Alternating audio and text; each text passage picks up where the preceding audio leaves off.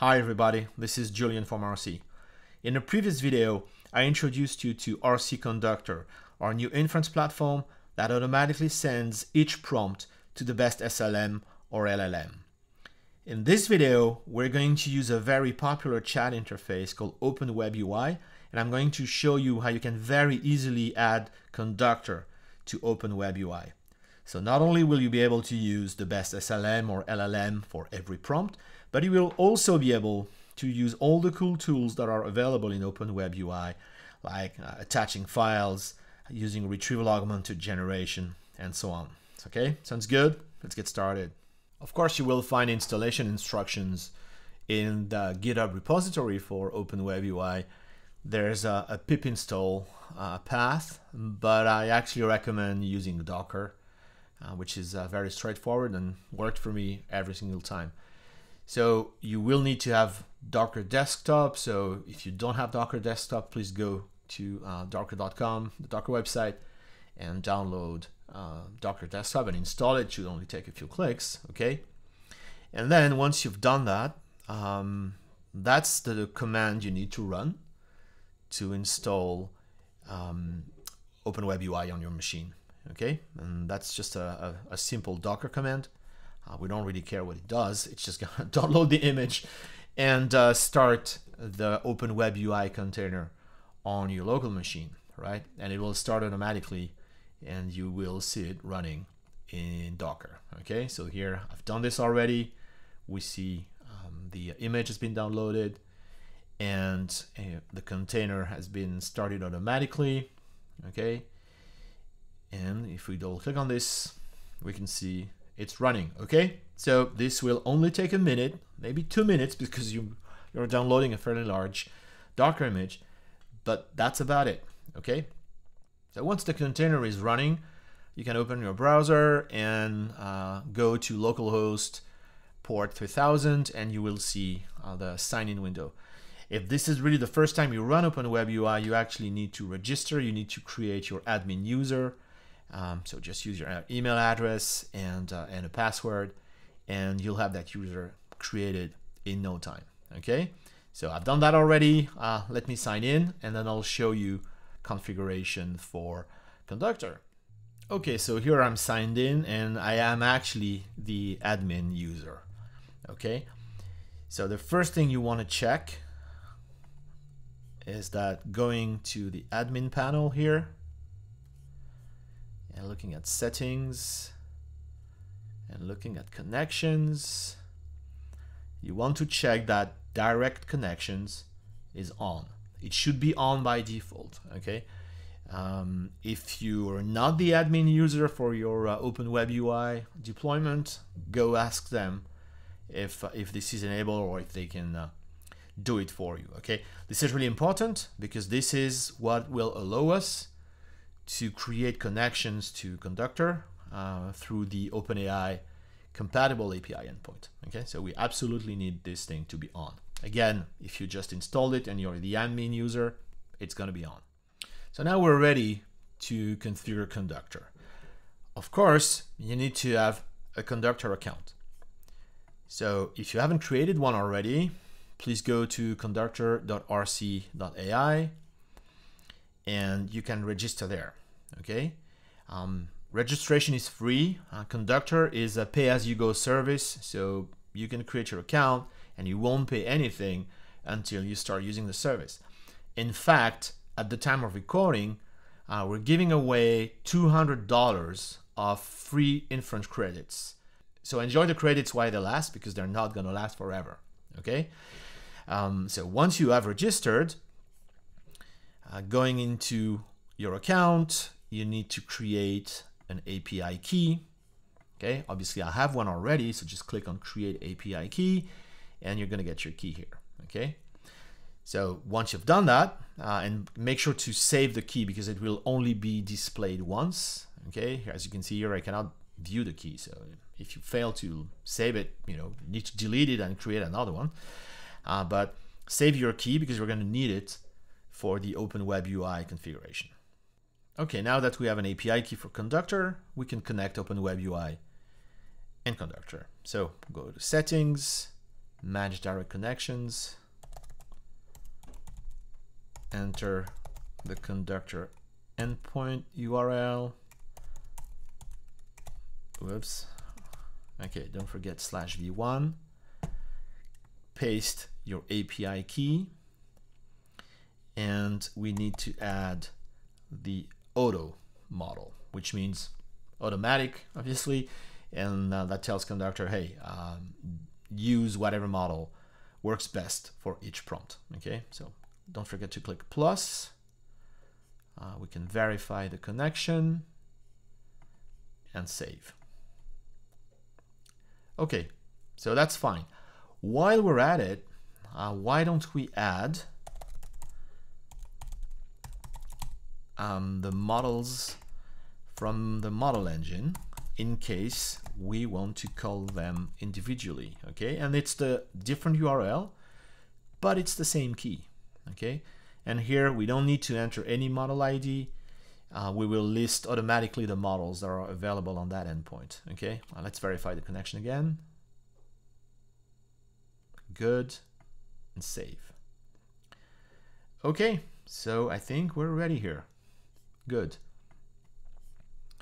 So now if we go to new chat and look at models, okay, we see a lot of models. So we see auto, which is the Conductor router, and then we see the models that are available in our platform, our own SLMs, which I've covered in previous videos, you know, the virtuosos and, you know, Spotlight or visual language model. Maybe we'll give it a shot. Okay. Okay, so let's try this. Let's select the router mode and let's run a prompt. Write a short welcome message for a new employee joining Arcee AI next week. Why not? Okay.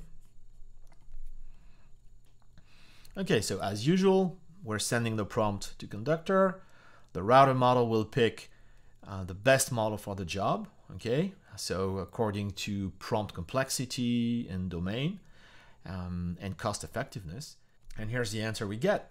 Okay, so that was a simple prompt. So chances are we used a simple model. So now let's take a quick look at the Conductor UI to see what went on.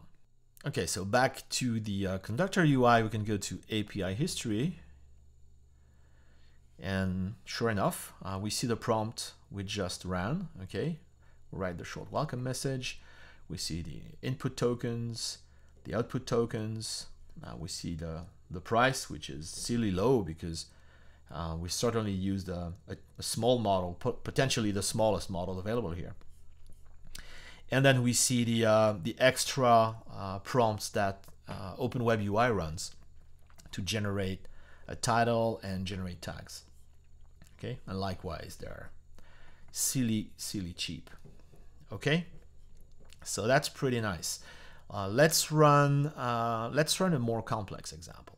Okay, so now let's try what's the difference between logits distillation and hidden state distillation.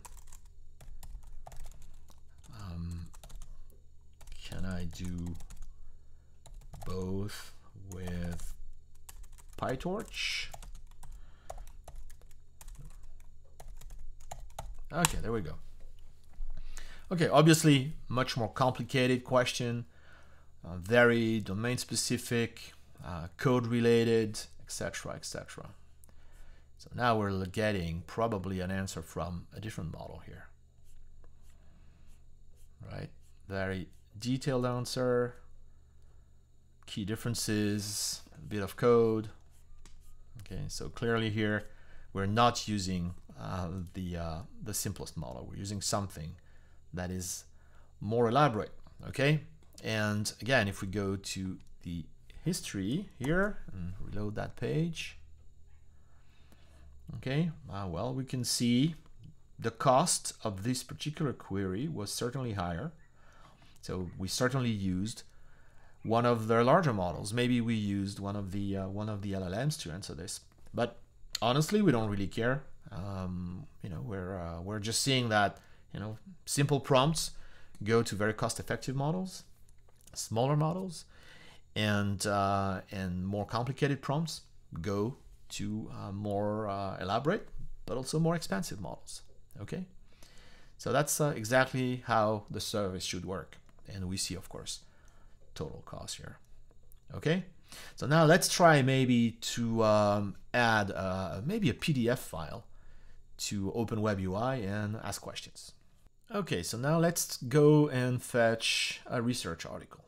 This one will do. Good one. So let's upload it. And now let's ask, does this article mention Arcee AI? Okay.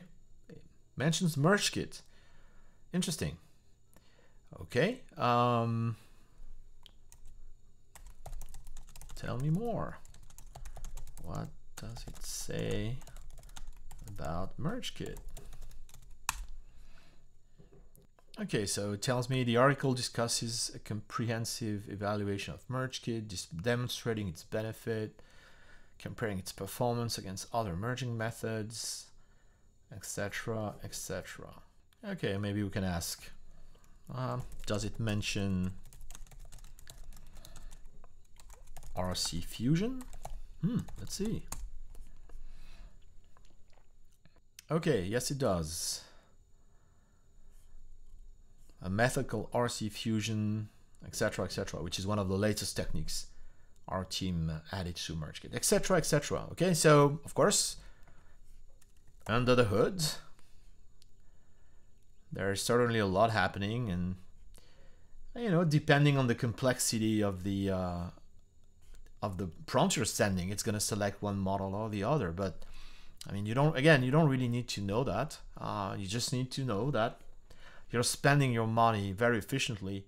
So how much money you're actually saving compared to using LLMs for everything is left as an exercise to the reader. But just for reference, our smallest model and most cost-efficient model, which is the Blitz model, is 300x times cheaper than Sonnet 3.7. So any prompt that Blitz could handle and that you're sending to Sonnet 3.7 instead, well, you're paying 300 times too much. Okay, so I wouldn't do that too often. But hey, who am I to say? Okay, let's do one last thing here. I want to show you how you can use individual models if you want to. And that's really simple. Let's create a new chat.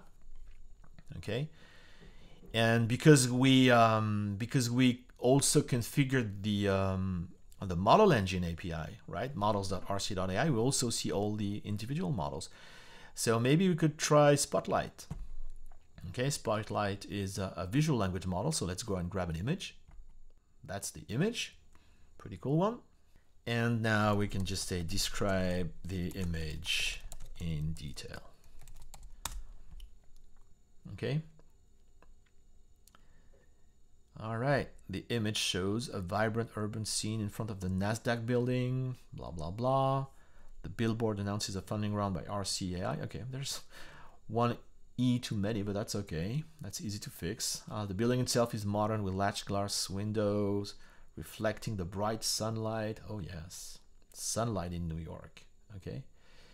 Anyway, we get a description, so you can use all of those individually if you want. And again, we can see Blitz, which is super cost effective. Or you can just set the mode and the model to auto and let Conductor do its thing and select the right model for each individual prompt.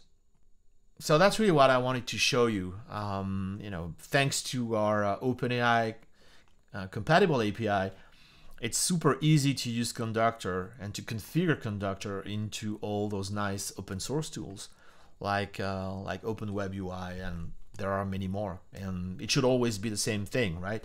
Enter the URL for Conductor and then your key, and you should be good to go.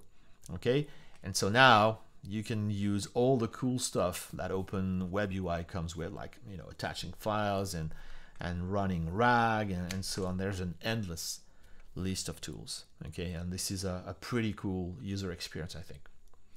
All right, that's it for this one. I hope you liked it. If you have questions, please ask your questions in the comments. Much more coming as usual, and until next time, keep rocking.